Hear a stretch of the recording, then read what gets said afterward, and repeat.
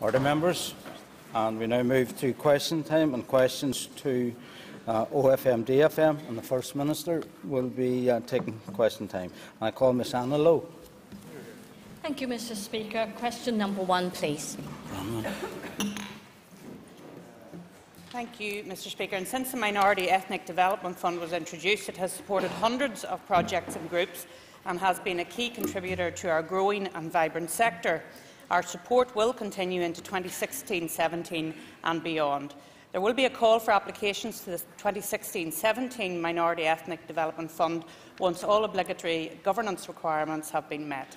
We are aware that there is a desire for a seamless transition from one funding round to the next, and we will work to ensure that there is no hiatus. Thank you, Mr. Speaker. I want to thank the First Minister for her statement. I'm sure she's aware in the last few occasions the funding process went very late in the day and decisions were not made until May or June, causing a lot of uncertainties in the ethnic minority sector. Can I ask the Minister exactly when the funding application will be open, and would it not be sensible for the current funding to be extended to cover next year for all the organisations now receiving funding? Well, I thank the member for her question, and I share her concern about last year, but I think we all know that last year was a little bit different. We had difficulties in and around the budget settlement, and indeed very many other difficulties as well. So I think that this year we are very focused on the fact that a new funding round will be available, and indeed the budget has been set for 16-17, and now it's a case of working with the various groups, of which there are many actually, and I was interested to see the number of groups involved right across the province, to make sure that there is no gap between this year and next year. I know last year that they did have to wait until I think it was May, June time, and then had to look for back payment and what have you, and we are hoping that this year that will not be the case. Mr. Mike Nesbitt. Speaker, thank you. Refugees and asylum seekers arriving in England, Scotland, Wales and the Republic of Ireland can, I understand, access psychologists and psychiatrists with the special skills necessary for treating people who have been subjected to long-term torture. Can the Minister assure the House that refugees coming here have access to the same services, and if not, do the incoming Syrians know that that is the situation?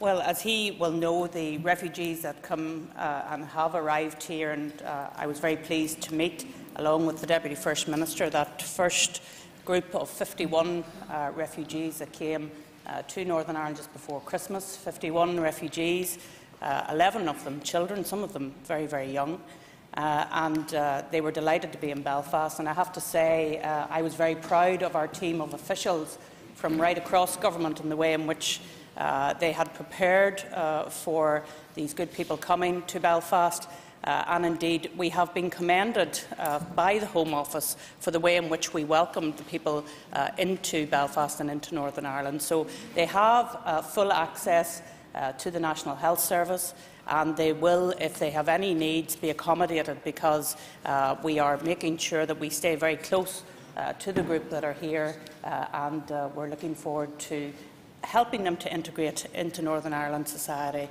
And as I say, Mr. Speaker, we're very proud of the work that has been carried out to date.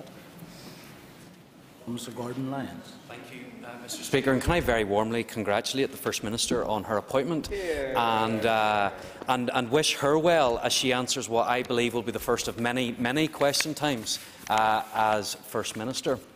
Could the First Minister provide some more detail as to who is administering the 15-16 round of the Crisis Fund? Yes, well, the public procurement process has been completed, and I'm pleased to say that the Red Cross has been selected to administer the 2015-16 Crisis Fund. They have a £100,000 budget, and they will continue to deliver on what really was excellent and vital work which was carried out last year. I think it is good that the Red Cross have been successful in respect of this procurement, because they of course work right across Northern Ireland. They're able to give that province-wide support to groups and indeed individuals who may need to access the crisis fund. So again, the broad geographical coverage is very, very good, and we're delighted that they will deliver that £100,000 budget across Northern Ireland. I call Ms Bronwyn McGahan. And can I too take the opportunity to wish the Minister good luck in your new role? Can I ask the Minister, when will the racial equality subgroup be established, and what is its role? Well, as the member will know, and I thank her for her good wishes, as the member will know, we have now agreed the racial equality strategy, and that was agreed just before Christmas, and I know it was a long-awaited strategy, but we're very pleased that it's now in place, and we're hoping that the subgroup will meet in the near future to take forward that strategy. And indeed, we're also looking at a refugee integration strategy as part of that racial equality strategy, because that will sit alongside the racial equality strategy. Thank you. And I call Ms Claire Hannah. Speaker, question number 2.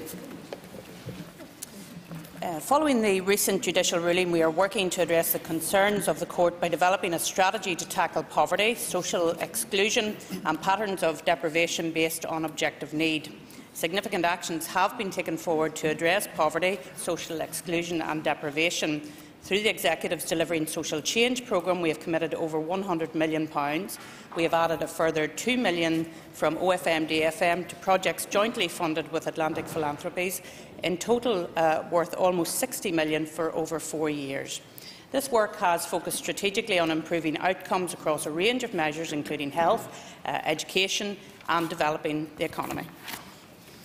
Comes Claire Hannah for supplement. Thank you, Mr Speaker, and can I add my congratulations to the First Minister. It's a very exciting appointment for Northern Ireland, and certainly wish you very well. I know having a strategy isn't a silver bullet. We have a child poverty strategy, but the Institute of Fiscal Studies say that child poverty is on the increase here. But can you confirm if there will be a specific and coherent anti-poverty strategy produced as part of the next programme for government?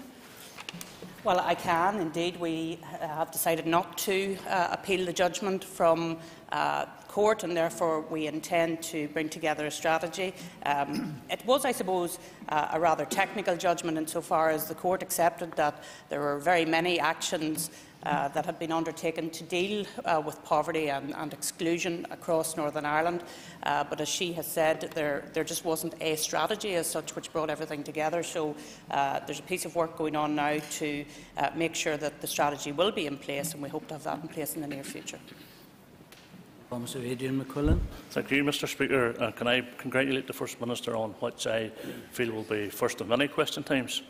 Can I ask the First Minister to give us some detail as to what actions have been taken to tackle poverty overall?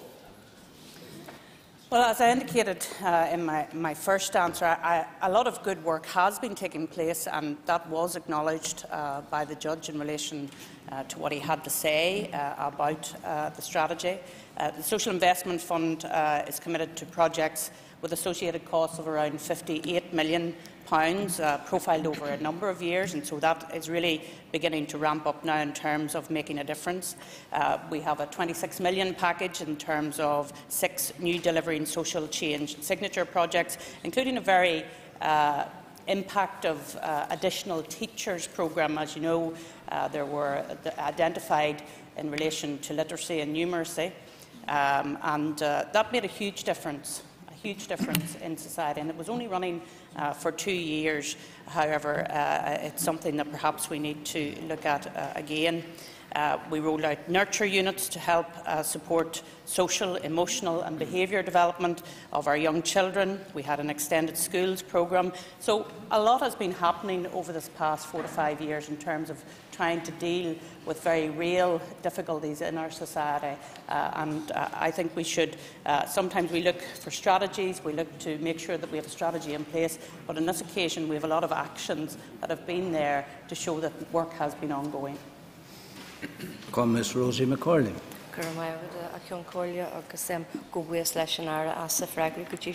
Thank you, Mr Speaker, and I thank the Minister for her answers thus far. And can I also wish the Minister well in her future role, in her new role for the future.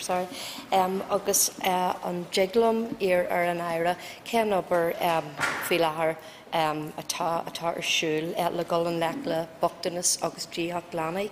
The Minister mentioned child poverty, so can I ask her, can she specifically outline what work is planned to tackle child poverty and child deprivation? Well, we've commissioned, and I thank the member for her comments in relation to my appointment. We've commissioned research and indeed engaged with a wide range of stakeholders in relation to the new child poverty strategy 14-17, based on an outcomes-based approach. And this is something that we're trying to embed within government, right across government actually, and it's something that we're looking at for the new programme for government, so that we're looking at actually the outcomes that we can achieve as opposed to how we get there. And then once we work out what we want to see happening, then we all work together to deliver on those outcomes. And I think no better place to start than with child poverty, because we want to really try and eradicate child poverty in a way that up until now we haven't been able to do. Thank you. And comes to George Robinson. Mr. Speaker, at the outset, can I welcome the First Minister to her first question time and ask her to answer question 3, please. Under the agreed departmental restructuring plan, policy and funding for victims and survivors, including sponsorship and oversight of the Victims and Survivors Service and the Commission for Victims and Survivors, which is currently with our department, shall not be transferred, but is to remain within the remit of the new Executive Office. As such, we do not anticipate that there will be any negative impact on services for victims and survivors. Indeed, we believe that there will be a continued focus on the collaborative design programme, which will bring further improvements to services for victims and survivors. Mr. Robinson for a supplement. Thank the Minister for her answer. And would the First Minister support calls to ensure there is no budget reduction to the Victims and Survivors Service, which is very essential? I thank the member for his question and indeed for his good wishes as well. The funding for 2015-16, the current budgetary year that we are in, has been increased with over £14 million being provided to support the victim sector. And that's the highest ever opening budget that we've had for victims right across Northern Ireland. And certainly I have consistently fought to protect the victims' issues and victims' budgets, and I will continue to do that within this department. I believe that it's something that we will be proactive in, certainly in the coming year and in the years to come. So, from my perspective, funding for victims and survivors will continue to be a priority for the new Executive Office if I am returned as First Minister. And comes to John Dallett. Mr. Speaker, I thank the Minister for her answer and also wish her all the best for the future. The Minister, of course, has personal experience of the past. Does she agree with me that there needs to be a new synergy and a new energy to represent the needs of victims and survivors? And in particular, does it amaze her that Scappaticci, alias steak knife, has never been questioned about the crimes that he allegedly committed? Well, first of all, let me thank the member for his good wishes on my appointment. As far as I'm concerned, as regards the Office of First Minister and Deputy First Minister, the issues of victims is certainly one that will continue to be to the fore. In relation to the very specific issue he's spoken about, as I understand it, there have been directions given in relation to that matter now. And I think it underlines the issue of funding to deal with those legacy cases, particularly for the Police Service of Northern Ireland when they are directed to become involved in a historic case. Then it is only right, from my perspective, that they should have the funding to deal with that particular case. Otherwise, they will have to take funding from other areas of their budget, and of course I don't think anybody would want to see that happening. So I think that's an ongoing issue that we need to discuss with our own government in relation to funding, because as he knows, the money that was set aside for dealing with the past, the £150 million, has not been drawn down, because that issue still remains in abeyance. And I think we really do have to get real. If the police are being ordered to do particular issues, then they should have the funding that comes with that. And comes to Chris Little. Thank you, Mr. Speaker, and congratulate the First Minister on her appointment and wish her well for the future. Could I ask the First Minister how disappointed she is that the Fresh Start deal failed to deliver a comprehensive framework on legacy issues for victims and survivors in Northern Ireland? I thank the member for his question, and I think many of us, indeed probably all of us, were disappointed that we weren't able to have an agreement in relation to the legacy issues. I mean, I have to say, great work has been carried out. We were very, very close to having a comprehensive agreement on dealing with the past, and that's why I think it's important to continue to engage with our own government, with the Government of the Republic of Ireland, and most importantly with the victim sector as well, to try and move this issue forward. But in doing so, we have to be honest and open about the chances of doing that at a particular time. And I've been asked the question, do I think that this will be sorted before our next election? And I have to be honest with victims and say I think that this is not going to happen before the next election, because there's an election coming in the Republic of Ireland. We have an election in May, and I just don't think that we're going to be able to deal with those issues in the short time scale that we have. And Mr. Danny Kennedy. Thank you, Mr. Speaker.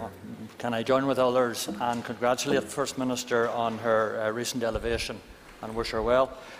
Would the Minister agree with me that it is essential that the Executive and Assembly deliver real, tangible benefits for victims and counter any attempts to rewrite the history of the Troubles? I thank the member for his welcome, and indeed I share with him a concern that there are some engaged in trying to write a particular narrative about what happened here and indeed right across the island over this past 30 to 40 years. Some are trying to rewrite what happened in 1916, for goodness sake, so we shouldn't be surprised around all of that. However, I will assure him that I will resist any attempt to rewrite what happened in the past. Thank you. And I call Mr. Sammy Douglas. Thank you, Mr. Speaker. Can I also welcome the First Minister to this question time, and long may she reign.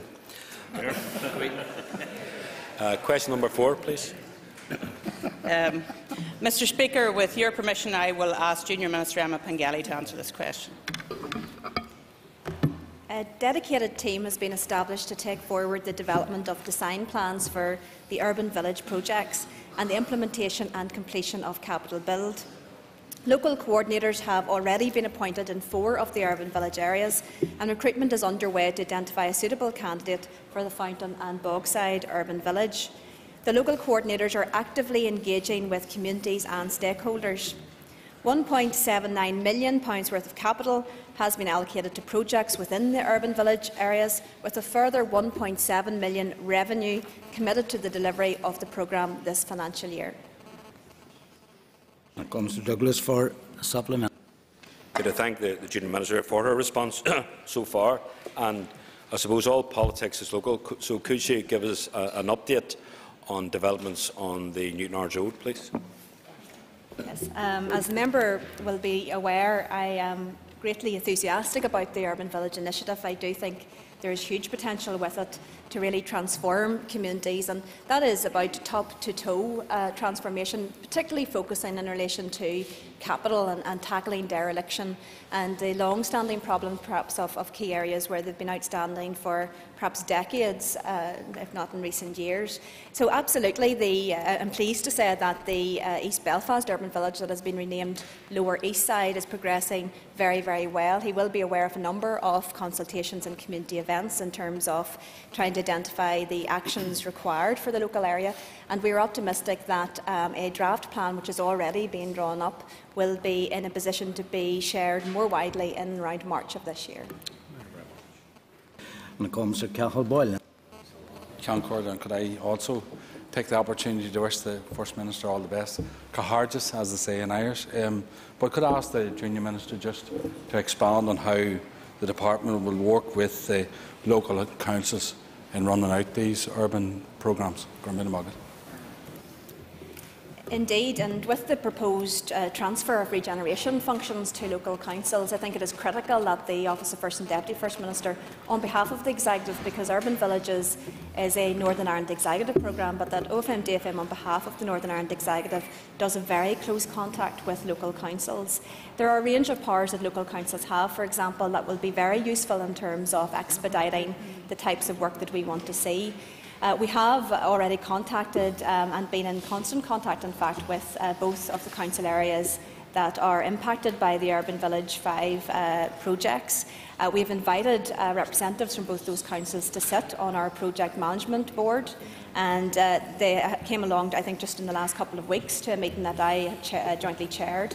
And I think that input is invaluable, absolutely invaluable, and we will continue with that relationship as we progress with the development plans and into the delivery stage of Urban Villages. Thank you. And I call Mr. Adrian Cochrane-Wilson. Mr. Speaker, can I also join with others in wishing First Minister well? Question number 5, please. And with your permission, Mr. Speaker, I will ask Junior Minister Emma Pengelly to answer this question. Speaker, we are aware of the inquiry chairman's decision to conduct a targeted consultation. The full rationale is set out in his public announcement of the 4th of November 2015. The historical institutional abuse inquiry is independent from government, and this is a matter for the inquiry chairman to address. We cannot answer on his behalf. The member may wish to write to the inquiry chairman seeking further information. We look forward to receiving the inquiry's report and recommendations in January 2017. However, I would highlight that the terms of reference make it clear that ultimately the nature and the level of any potential redress is a matter for the Northern Ireland Executive.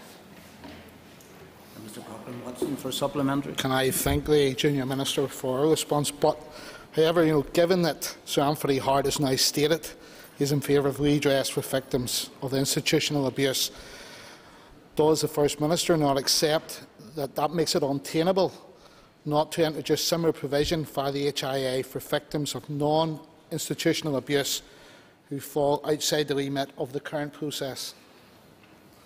Well, as the member will be aware, there is a scoping paper in relation to the options available in relation to those other matters.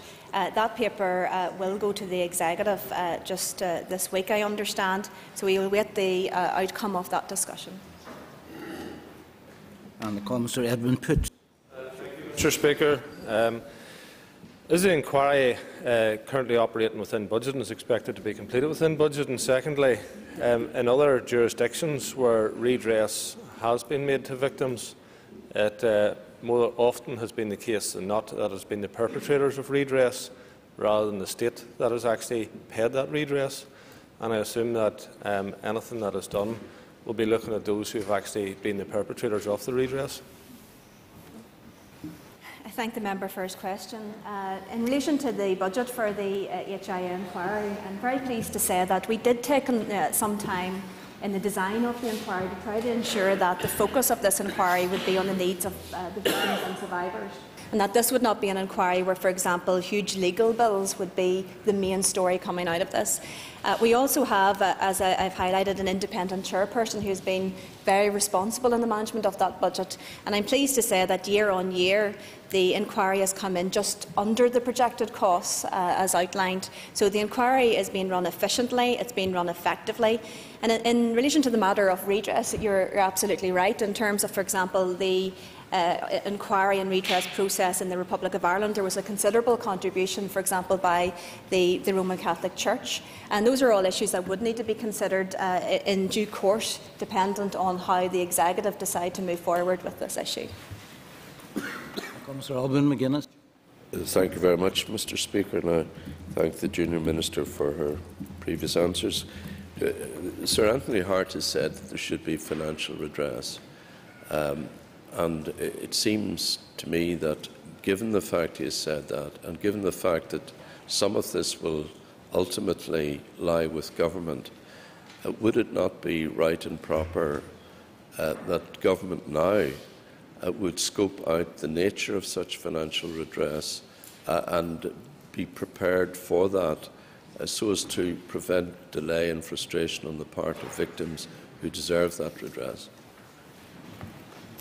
I thank the member for his question. And in preparation for the Historical Institutional Abuse Inquiry, and in the project design, we did look at a range of other jurisdictions, not only in terms of the mechanisms around these types of inquiries, but also the redress mechanisms as well. And therefore, we do have some information in relation to that. I do think it would be preemptive for us to commence scoping. As the chairman of the inquiry has highlighted, he is undertaking a consultation process, and I assume that the outcome of that consultation process, specifically in relation to redress, will be shared with us. So I think it would be preemptive to commence that now. We will await that report and make a decision in terms of actions on the back of that. Mr. Stuart Dixon. Thank you. Thank the Junior Minister for the answers that she's brought to us so far. The Junior Minister, you made reference to the options paper for non-institutional abuse aspects of this. Can you tell us when that options paper will be presented to the Executive, and have you scoped out any costs involved in actually delivering that particular aspect of any future inquiry? Yes, my understanding is that if that paper has already been circulated, if that is not the case, it is certainly due to be circulated very, very soon, with the aim of that paper getting to the Executive at the next Executive meeting. In relation to the costings, there are set costs with inquiries, as the member will be aware, and we do have the costings for this inquiry. So, although it is of course dependent on the number of people that come forward, the set costs remain the same. So actually the number of people coming forward to inquiry is a small variable on the overall cost. So the cost is likely to be in the millions, possibly above 10 million for any new statutory inquiry, regardless of the numbers of people to come forward. However, that detailed work will take place after decisions are made. I would say that there are a range of issues in terms of the data and the information available for us in relation to issues outside the scope of the current inquiry. And one of the options highlighted in the paper is that more work would need to take place, perhaps by some experts in relation to the scale of the issues to be tackled. Thank you. And I call Mr. Kieran McCarthy. Mr. Speaker, could I have question number 6 to the First Minister, please? The Department of Finance and Personnel is working with the Open Government Network to develop a contribution to the UK Open Government Action Plan. OFM-DFM officials are involved in this development process. Open government principles have the potential to support the aims of the current reform agenda, in particular by supporting greater accountability of the Executive for delivery of outcomes and by fostering greater collaboration across government and across sectors. These developments are therefore timely as we look forward to the restructuring of the executive departments and the transition to a more outcome-focused programme for government. Call Mr. McCarthy. Thank the First Minister for her reply, and can I, like others, offer my congratulations to Mrs Foster on her appointment as First Minister, and wish her every success to ensure that Northern Ireland is a fair, just and prosperous society as we move forward. But as part of the question, will the First Minister commit to publishing the various departments' quarterly monitoring so that the implementation of the plan can be easily seen? Well, as I've indicated, this plan to work with Open Government, the organisation called Open Government, comes at a very good time because we are looking, and in my previous department, DFP, it was something that I looked at just a few days before I left, how we were going to use this platform to continue the work that we've started in terms of restructuring government here. I think it's a great opportunity to talk about the things that have actually been of success in Northern Ireland, including digitalisation of a lot of our services right across government. We now have an access for people in their own homes in terms of services from government, and they can do that by digital means. And I think there's more that we could do in terms of open government, and I look forward very much to working with my colleague in DFP to make sure that we drive this reform agenda through the Open Government Partnership. John Lynch. Good, Cancolia, and again I want to wish the member well in her new post. Can I ask the Minister what progress has been made in establishing the civic panel? As the member will know, the Stormont House Agreement envisaged a new civic engagement model based on the establishment of a compact civic advisory panel, and the steps for the establishment of the panel were set out in the Stormont Agreement and Implementation Plan, of course the Fresh Start, and it anticipates a panel of 6 people being established by the Executive, with members, including the Chair, being identified and appointed by this Department. It's expected that the panel will seek the views of a wide range of representatives and stakeholders. So whilst there's only going to be 6 people on the panel, they will in turn go out right across civic society, and we're currently considering and indeed identifying panel members for that very post. Thank you. And that brings us to the end of the period for listed questions, and we now move on to topical questions. And it comes to Fran McCann. And I also would like to join other members in congratulating the elevation of the First Minister, and wish her well on our job. But could I ask the Minister to update us on the report the junior ministers undertook to examine the impact of Tory cuts in the community and voluntary sector? Well, as the member rightly identifies, the junior ministers were tasked by the Executive after we were alerted to a difficulty by NICFA and the wider voluntary community sector, that there was a problem developing whereby all of our departments were actually making savings or cuts in terms of the wider voluntary sector, and they were actually sustaining hits from right across the piece. So that piece of work was taken forward by the junior ministers. An action plan has been developed in conjunction with NICFA and the wider voluntary sector, and that action plan has been approved by the First Minister and Deputy First Minister's office, and it has now been sent around our executive colleagues, and there have been some responses to that.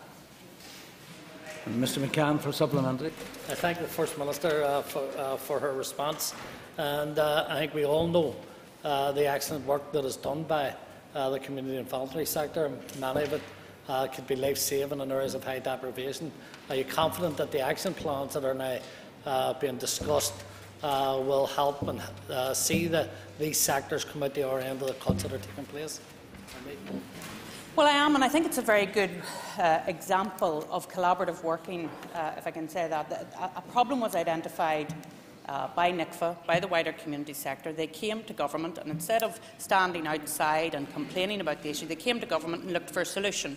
And we have worked with them to try and provide them with a solution through this action plan. I understand that a wide range of ministers have come back with comments in relation to the action plan, so I am hopeful that it will be a useful piece of work, and a piece of work that should be an example of how we work with different sectors. If there is a very specific issue raised, then come forward. We will try and work with you and try and find a solution, and I think that has worked on this occasion.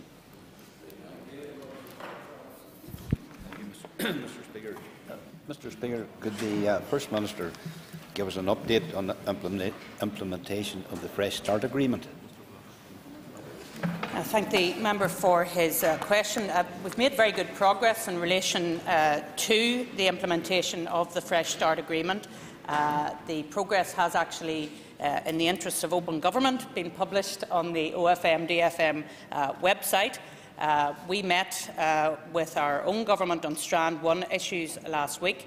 We met with the Republic of Ireland government on Strand 2 issues, and we've shared the progress that has been made. So I'm pleased to see the progress that has been made, and we will continue to push ahead and make sure that the Fresh Start Agreement is implemented.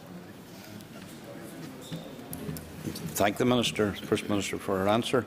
And could I ask the Minister specifically, does the First Minister believe that the budget will put Northern Ireland on a stable financial footing?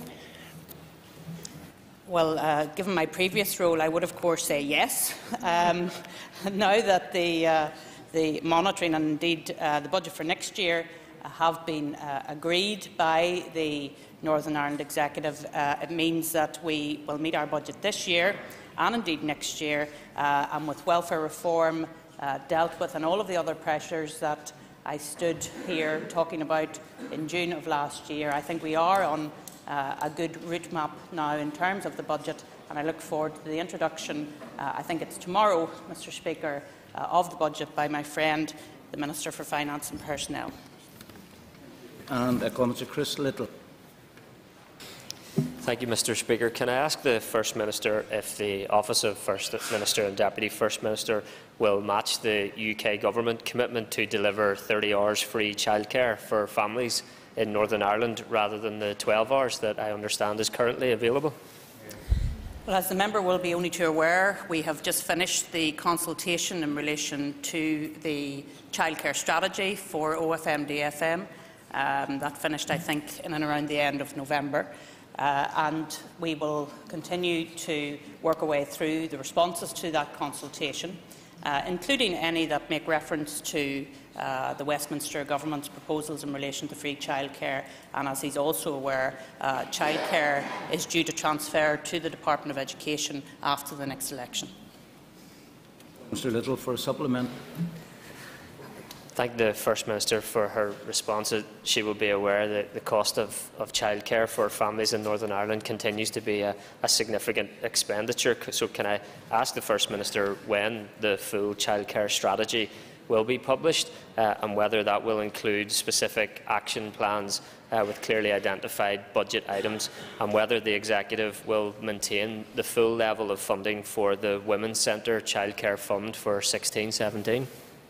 Well, the Women's Sector Childcare Fund, correct me if I'm wrong, is a matter for the Department of Social Development, I believe, and I know that it's something that the Minister is currently looking at, because I had cause to speak to him about it with regards to a women's centre in my own constituency. But in terms of the childcare strategy, it would certainly be our hope that that will be agreed before the end of this mandate. I think it would be right and proper to do that, particularly since childcare will transfer to the Department of Education under the new arrangements for leaner government, and I think it's right that it sits with the Department of Education. I, as a working mum, have a particular interest in childcare costs and in making sure that childcare is available to all those who wish to be in work, and therefore it is a particular policy that I take an interest in, so he can be assured that this is one that I want to see agreed before the end of this mandate. And Mr Alban McGuinness. Thank you very much, Mr Speaker, and could I take this opportunity of congratulating the First Minister on coming to office, and in all my dealings with her, particularly as Chair of the Enterprise, Trade and Investment Committee, she showed great professionalism and great courtesy, and I'm sure that will continue. In relation to the events of 1916, which will be both commemorated and celebrated, depending on your political point of view, here in Ireland, North and South, would the First Minister clarify her position?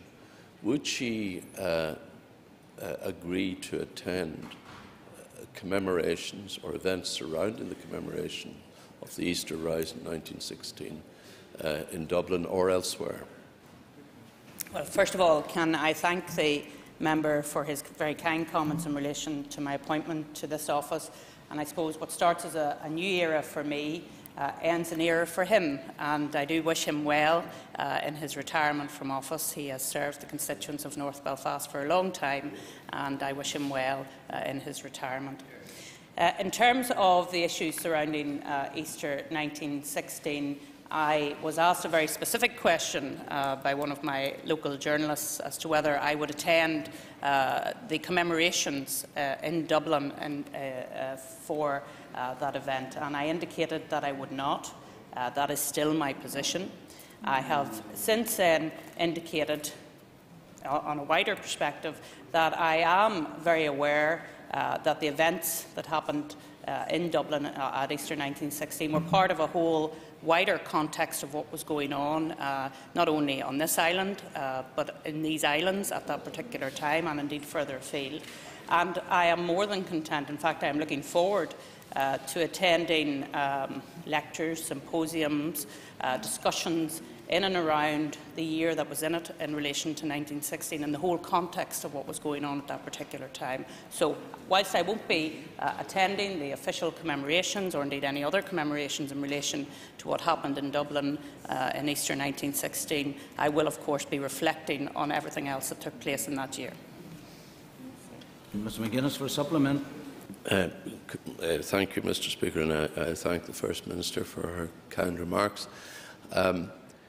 I think her answer to my original question was a wee bit like the curate's egg, good in parts. But would the First Minister agree with me that a proper analysis and in-depth analysis historically of the events surrounding the Easter Rising and indeed other events through 1916 would be appropriately visited by herself and indeed other ministers and of different parties, so that in fact people here, both north and south, may derive some lessons from what happened in the past and indeed be educated in the actual history of those events. And he'll be pleased to know that I agree with him. I do hope that we take the opportunity, and indeed there are very many young people in Northern Ireland today who have no cognizance of what we're talking about, frankly. They're more interested in what's going on in 2016 than what happened in 1916.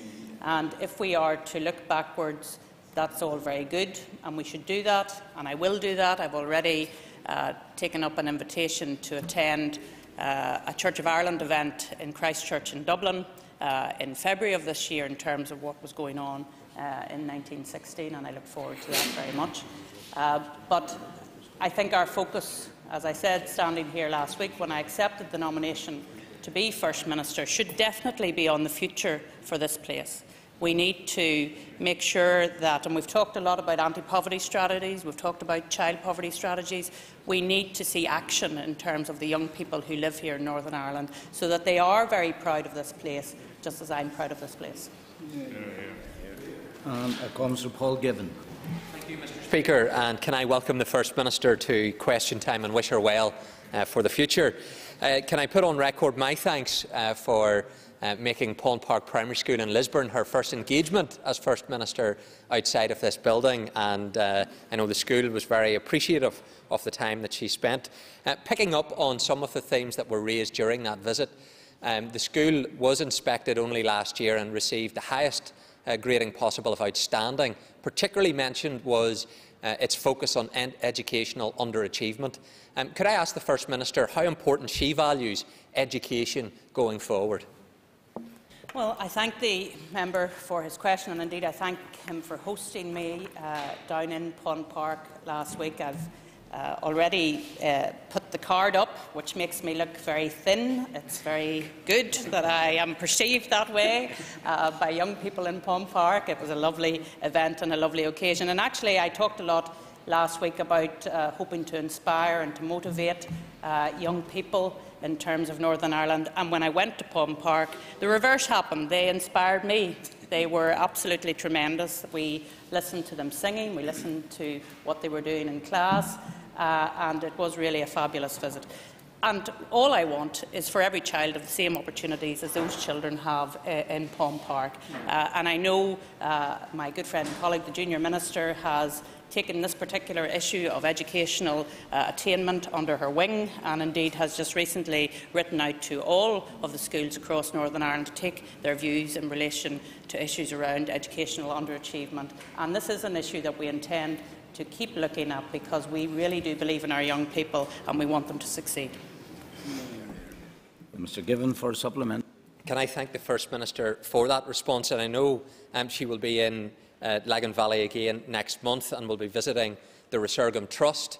That's a group which has pioneered educational underachievement in terms of a scheme, and the Social Investment Fund recently allocated £500,000 to that scheme that is taking place, particularly targeting those working-class Protestant communities. Can I ask the First Minister to assure us that that funding through the Social Investment Fund will be secured in the future, and that we won't listen to those parties like the Ulster Unionists who campaign vociferously against such a fund? Well, let me say that I do fundamentally believe, and I know there have been some teething problems around the rollout of the Social Investment Fund, but the fundamental issue about the Social Investment Fund is that it is making a real and tangible difference, not just to communities but to individuals right across Northern Ireland. And I'm looking forward to visiting the Resurgam Trust, because not only does it fit in with the Delivering Social Change agenda from OFM, DFM, it also points to the Fresh Start agreement as well, where we want to help those groups to transition into the mainstream of society in Northern Ireland. And I'm very much looking forward, Mr Speaker, to being a part of that visit and to seeing what is actually happening on the ground, the tangible difference that we are making in Lisburn. Thank you, and congratulations. And that is the end of questions to OFM DFM, and we now